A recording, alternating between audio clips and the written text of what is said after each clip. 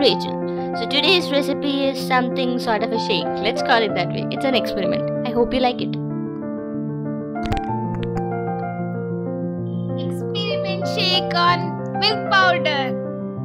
Yeah, so here we are basically making milk using milk powder. So to a glass of water, to 1 glass volume, we can add nearly 2 tablespoons of milk powder. Yeah, so we are adding and mixing it with water until we get the very tasty milk.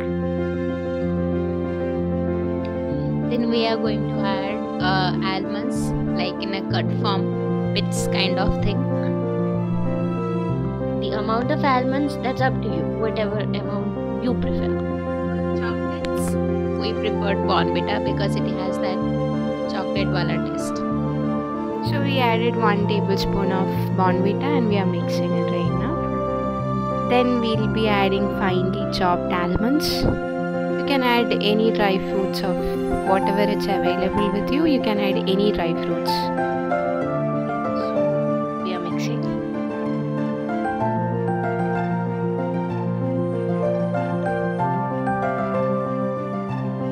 Mix, mix, mix, mix, mix, mix, mix. So instead of Bonvita, anything can go, like Boost or even dairy milk. That works. Yeah, so we have added finely chopped almonds. This is chocolate wafer. You can add any flavor that you prefer. Since we have chosen everything of chocolate flavor, we have added a chocolate wafer here. We have crushed it and add Crunch effect. I would prefer to not mix them because the crunchiness adds to the flavor. So that's it, guys. This is what we made and experimented for today. And trust us, it's yummy. Even without sugar, it tastes yum.